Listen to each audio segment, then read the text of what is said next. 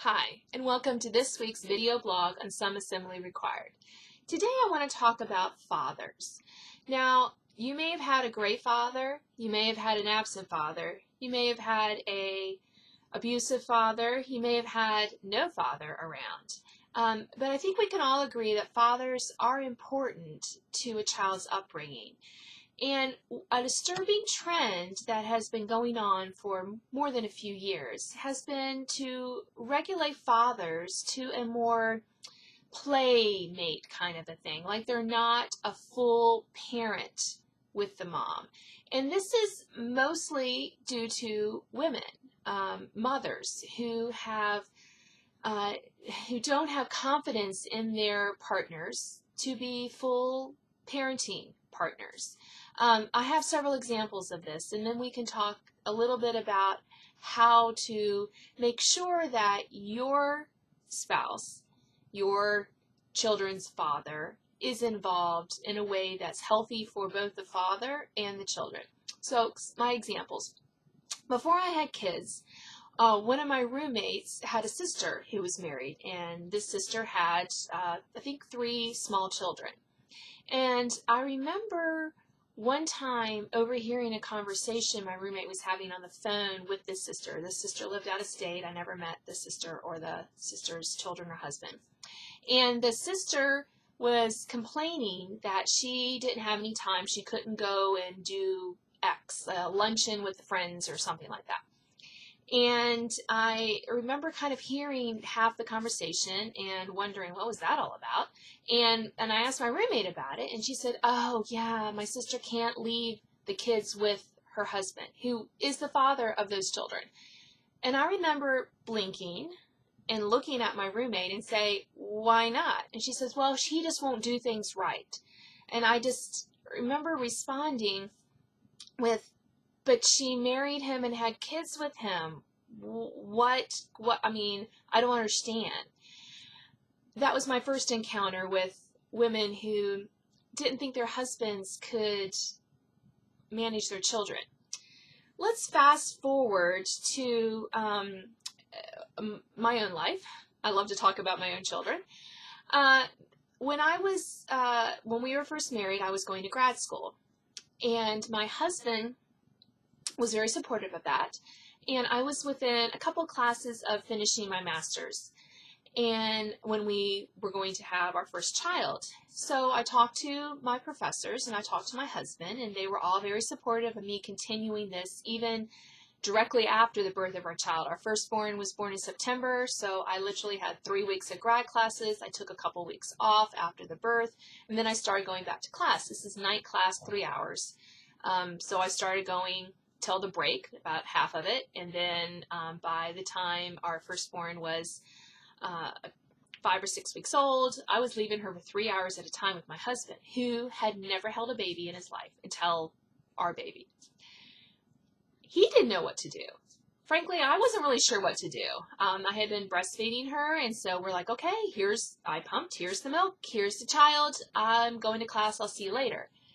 And I remember calling him at break and hearing our firstborn wailing in the background and him going, "I don't know what to do." And I'm going, "You have to figure it out. I have to go back to class." In retrospect, that was one of the best things I could have done. I gave him a basic schedule. You know, she should eat sometime in those 3 hours, and she should probably go to sleep after that. Other than that, figure it out. You know, he knew how to change her diaper. Was it always as tight as I could get it? Not in the beginning, because he didn't have practice. Did her outfit sometimes be put on backwards? Let me say, girl clothes can be very confusing. Sometimes I would dress a child, one of our girls, in a backward outfit because I didn't know which way it went. Did he make mistakes? Sure. But I knew he could figure it out.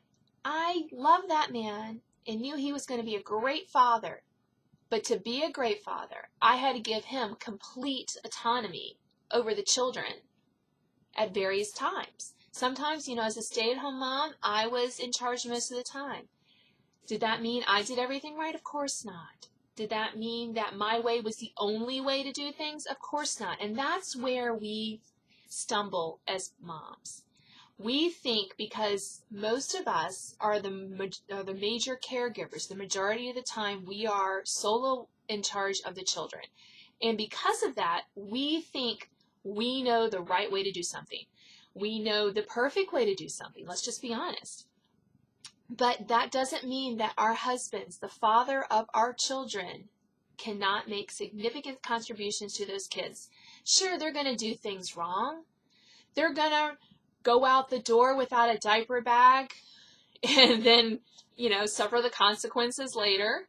They're going to learn to bring snacks with the kids. They're going to learn those things, but they can't learn those things and figure out their own style of getting from point A to point B with all the kids in tow unless we let them without our interference, without our list of instructions. I've talked to moms who, when they go out for a 30-minute walk with their friends, for an example, they leave a whole laundry list of things the husband has to do with the kids. I mean, come on, women, loosen up. Our husbands, the fathers of our children, they can do it. Who cares if there's cereal all over the floor when you come home? I mean, one would hope that your husband is going to help clean that up. But who cares if the outfit's on backwards and the children come home and they're tired and dirty from an outing? We live in Northern Virginia, right outside of Washington, D.C. And for years, my husband wanted to go to the National Book Festival, which was down on the mall where all the monuments and Smithsonian museums are. Well, it happened for many years. It happened to correspond with a book club that only met like a couple times a year, so I wanted to go to that. So I just remember telling him, well, sure, go ahead, take the kids. So he would take the kids downtown, sometimes driving, sometimes riding the metro. And they would come back and they would sometimes it was a total disaster. One time he forgot snacks and I swear I thought the kids were going to chew their arms off. They were so hungry. But he learned, he learned how much our kids could be pushed without naps. He learned how to deal with their meltdowns by himself. And this was great because it gave him confidence that he could do it. And he knew that I wasn't going to nitpick on it because, hey, if he wants to take the kids out for a majority of a Saturday, who am I to say no? That's great. Go have that daddy-children time. And it also showed him that I wasn't going to come behind him and criticize everything he had done. When he put outfits on that were backwards, I was like, the kids are clean. This is great. If he asked me, I would say, yeah, that's not on right. But I certainly wasn't going to go and redress a child, unless the child was totally uncomfortable, and that happened very rarely. Now, I've made my own set of mistakes, and I'm going to let him make his own set of mistakes, but I have total confidence in his ability to parent.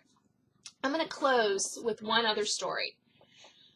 When our oldest who is a daughter, when she turned 13, I was up for an award with American Christian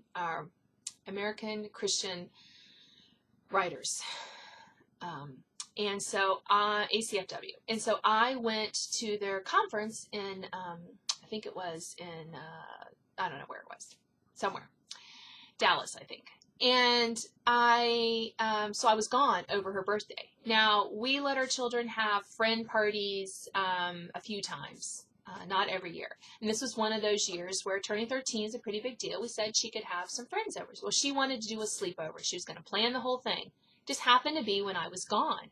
So she had like 6 friends over. I guess there were 6 or 7 girls between 12 and 13 over at our house.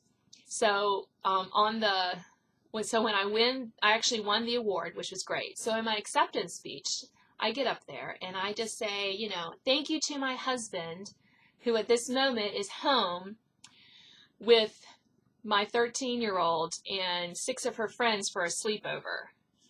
And the whole room erupts. A lot of women there. They're all laughing, clapping. They thought that was great. But I remember in the days leading up to that at the conference, people would ask me, well, oh, you have kids? Who's watching your kids? My husband. Oh, anything special going on at home? And I would mention that he was going to be there for the birthday party. And there's this pause. And one woman said to me, she goes, really? You're not going to be there? And I'm like, no, I'm not going to be there. I'm here. I'm here, and she's happy, he's happy, everyone's happy. Everything was fine. But they were just kind of shocked that I would put him in charge of something so important as a 13th birthday. And I ended up writing an article for the Washington Post on the fact that we need, as women, we need to let our husbands be in charge of the kids, totally in charge of the kids, and how that really encourages them as dads, as husbands. It really shows them that we respect them, that we love them, that we trust them. And it also shows the kids that, you know, dad does things differently than mom, and that's a great thing.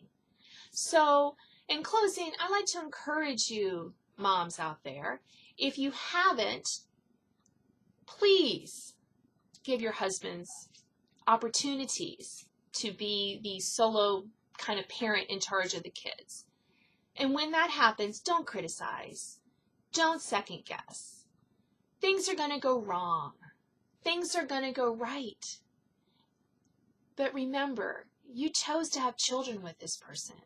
You chose to have children with this man. And that means that he's gonna need to be able to handle them. Start out small, build his confidence, leave notes when you need to. I mean, there are some things that he needs to know, like where children need to be if you're the one who's usually schlepping them around. But leave a lot of it up to him. Well, thank you for joining me and talking about dads and their important role in our families. Join me next week for another video blog of Some Assembly Required.